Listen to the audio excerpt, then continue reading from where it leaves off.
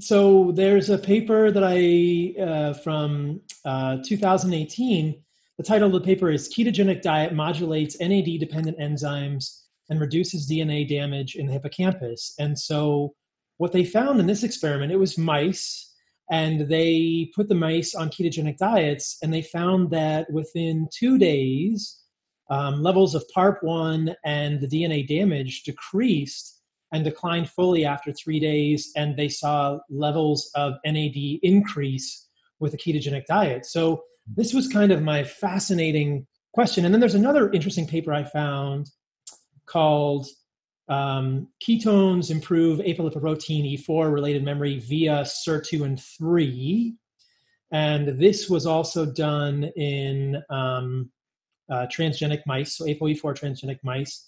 And when they put them on a ketogenic diet, they saw increases in SIRT3 along with beta-hydroxybutyrate. They gave them beta-hydroxybutyrate in this study, and they found increases in the NAD to NADH ratio and benefits in terms of protection, in terms of learning and memory for these mice. So the question becomes, we can increase NAD by taking NR and MN.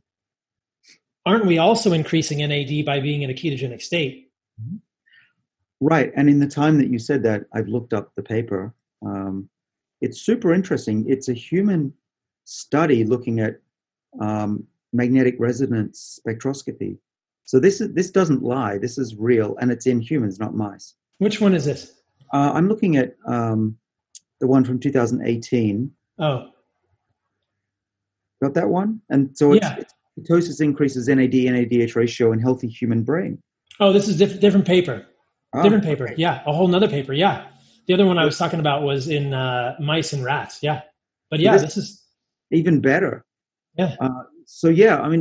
Based on that, I would say it's super interesting that ketosis is going to potentially stimulate the same pathways as caloric restriction and exercise would. Right. And so this goes back to kind of what I asked you at the beginning, like you could, by checking ketones between meals now for you, you could get a sense. I mean, that beta-hydroxybutyrate that you're going to measure, that is probably affecting epigenetics. We know that beta-hydroxybutyrate itself has epigenetic roles. Like I mentioned earlier, it's an HDAC1 inhibitor, so histone deacetylase inhibitor as well. And it can affect FOXO3 and potentially NAMPT.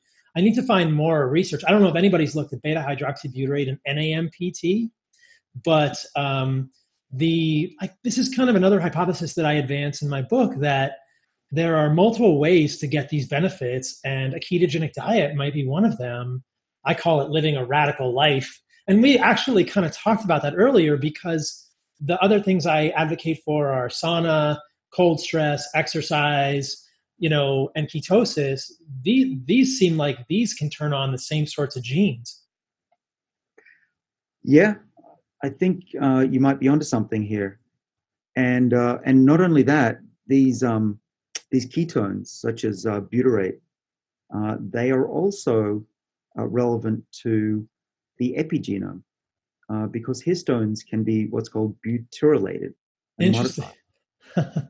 Yeah, and so what we've now realized is that these ketones and NAD are very ancient molecules, and the body has evolved, even yeast cells, to really adapt to what's coming in as food and modulate the epigenome in response.